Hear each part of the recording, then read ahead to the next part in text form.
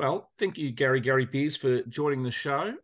We thought we'd introduce ourselves first, so you know a little bit about us, and we can then sort of go from there. But we put this podcast together about 2.5 years ago. We seem to know a lot about you, and you probably don't know anything about us, but one of our goals were to do quite an accurate sort of retrospective on INXS and each band member, help them get into the Rock Hall of Fame, have some fun along the way, and help sort of build a bit of a community, which over the last 132 episodes, we've sort of managed to do, Gary. And I guess for B and I to start with, we just want to thank you for your musical contribution over the journey.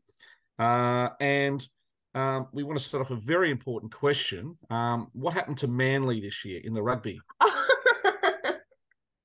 I'm not, I shouldn't laugh, really. First of all, hi, nice to meet you guys. Sorry it's taken me so long to get on the show, but great to be here. As far as Manly goes, I was actually starting to feel pretty good until Turbo, had another breakdown. I thought maybe it's going to be a good year, changing coaches and just a different direction. But even though I don't think Desi was really the problem, but I don't know, I'm really hopeful. I mean, it's just a shame that Turbo just keeps having issues with his fitness and stuff and health, but good luck to him. I'm looking forward to a good year. I think other teams are going to have really stellar years. I think the Bulldogs are going to have a good year. As long as the Storm don't have a good year, I'll be happy. So speaking like a true City sider, so do you get the? I know you're a bit of a passionate rugby fan. Do you get the games in live there? You got all the appropriate infrastructure and networks to watch as much as you can. Yeah, there's a Fox app. I don't watch their news, but I watch their sport. I got a Fox app for the rugby league, and I'm begrudgingly watching a few of the American football games after being here for 17 years. I'm that desperate. I got to watch their games. But the thing is, I watched the recordings of it. It just shows me the highlights because it's such a boring game. It's just it takes a long time to hit its straps, doesn't it? It does. And when you watch a game, it's like there's so much advertising. It's like 4 hours for a game of 80 minutes, and by then you're half asleep. Yeah. So good old league. I love rugby league. B, my compadre has for many Aston Villa. Huh? Aston Villa. Oh, right, okay. Has had a very curious question, and we thought we would just start with the real basic stuff first off about your name, B. So I thought you would throw that one to Gary. Yeah, the name, the Gary part of it. So it was a misspelling in a book or on a record. What happened there? How did it become?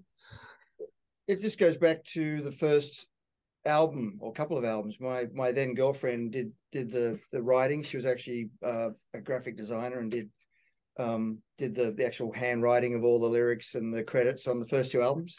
Yeah. And she was just having a bit of a fiddle and just kind of I think Michael's then girlfriend used to call me Gary. Oh. And so Rebecca, my then girlfriend, decided to write it as Gary on the records and spell it the way it was. So it was her call. Okay. So it wasn't a misspelling, it actually was. Well, she meant to Michelle said it. Yeah. Okay, well, that's interesting. Well, I guess I have to find her and ask, but I always thought it was intentional. But I know that there is some, if you look at the albums, I think on the first album, INXS, that you see where she's actually testing her pen or testing, and it got reprinted. Yeah. Maybe it was a mistake. I'm not sure, but either way, it's kind of stuck. I like it. You like it? Yeah, it's very cute. Yeah. Hayden, do you want to say something else, or can I carry on for a minute? You go. Yeah. Okay. How did you meet Andrew? Because everybody knows how Andrew met Michael, but I don't know the story of you meeting Andrew.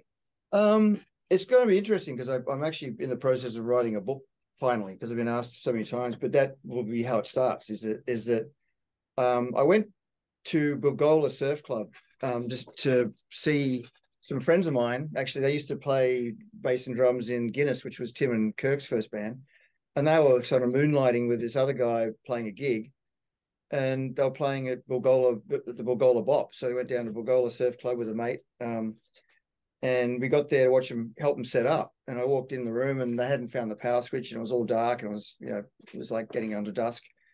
And there was a guy in the corner. And I went, "Oh, there's Tim Farriss." And I didn't actually get along with Tim Farriss because I was the meathead rugby player and he was the musician, sort of the rock star already in the school. And I walked over to, even though I didn't really get along with him, I thought, well, I know him. So I go, only person in the room I know. So I went and said hello, and it was Andrew. And I said, oh, he goes, oh, I'm not Tim, I'm Tim's brother, Andrew, and you're Garry, and you've just got a bass guitar, and can we jam? Because apparently I got a bass guitar, and I became the second bass player in the entire sort of area of the North Shore that we lived, besides the bass player that we were there from Guinness that we were there to see. So the next day I was jamming with Andrew and John. It was like, I think 11 or 12 at the time. So yeah, it was that was. You were only 11. No, I'm the oldest. So I was 11. 16 or 17. Yes. And 13 or 14, and John was 11 or 12. So it's Wow. It goes down. It's so young still though, hey? Gosh. I know, think about it. I mean, when you think about your own kids now, you go, wow, what I was doing at your age. Yeah, my twins are 11 and a half, and that's, John Farriss by then. John was like drumming in a band.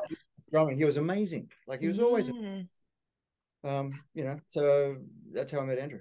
Thank you for sharing it. Thank you.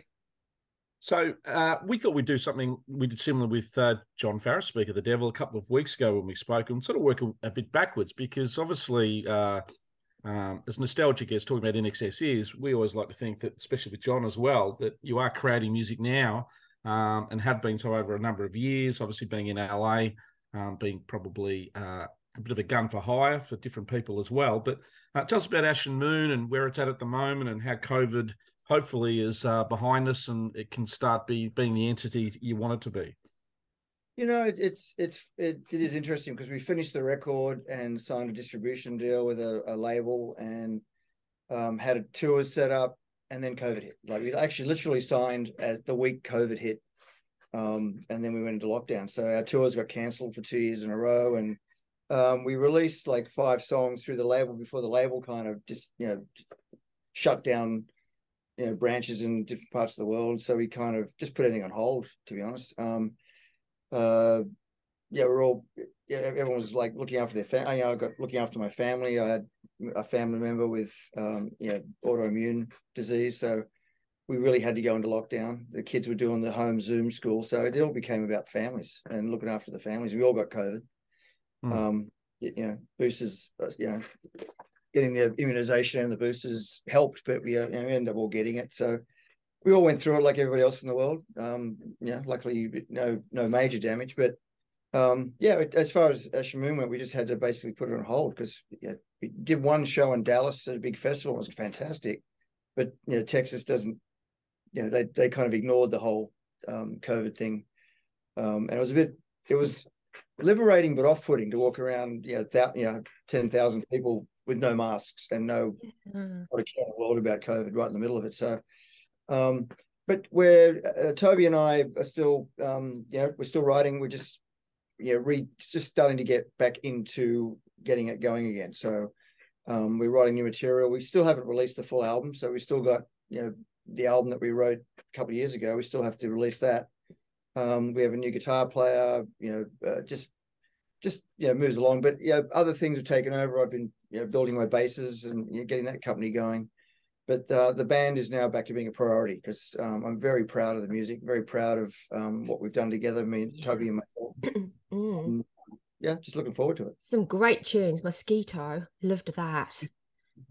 Yeah, it's interesting because that was something that I wrote years ago, because a lot of it's just in my computer hard drive down behind me from the days when I was in a band with two of the best songwriters in the world, and Andrew and Michael. So I didn't get a Guernsey. So I've got all these bits of music, and that was Mosquito was just a riff and some whistling. That was that melody at the beginning. It was like something really basic I did years ago, and Toby just grabbed that, and that became Mosquito. So it's just been a good project to have all these bits of music that I have used, not used, and for Toby to listen to them with fresh ears, and for us to work together writing new lyrics and just taking a whole fresh approach, and working with Toby has been amazing because I've never really had a songwriting partner like him. You know, Andrew had Andrew, and we were always the guys on the outside looking in. So he's such a great guy, isn't he? He looks lovely. Did I hear right that you actually created the graphics for Ashenmoon as well? Yeah, I did all the You're artwork. So clever. I did at school. I did electronics and industrial arts, and which was mainly drawing and mechanics and design.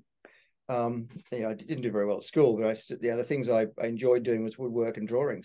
And electronics. So now I build bases, which is woodwork and electronics, and the artwork. I've always just been a fan of artwork from guys like Roger Dean, who did all the Yes artwork. And his Yes logo. I've actually been to his gallery in San Francisco and bought like prints and copies and lithographs of his actual Yes logo, which is really cool. Where the letters run through each other. So I just stole that idea just while we're mixing the album. I just sat there and did all the artwork. Fantastic. Sorry, I better let my host go. That's all right. That's all right. Now, the wonders of social media, we've sort of seen footage you've posted at various sales sort of events with your guitars, Garry. It must be great sort of getting out there and talking sort of guitars with real learned fans. I'm sure a few people have noticed and recognised you out in the field while you've been doing some sales with them. Well, I kind of go along in my shorts and a cowboy hat, but and take my kids and my dog, and we set up a tent and a stall at a local bluesgrass festival about 2 months ago here in the area where I live in Agoura Hills, and it was just fun meeting people, and it's just opportunistic to meet people and work together with them. So yesterday, I did a photo shoot at my house and also here at the warehouse, the studio, on my workshop for the basses, and so I'm really getting serious about it. But these are the beauties I build. They're stunning. They are beautiful, and they're made to look vintage, and this is brand new, but it looks When did you start making them?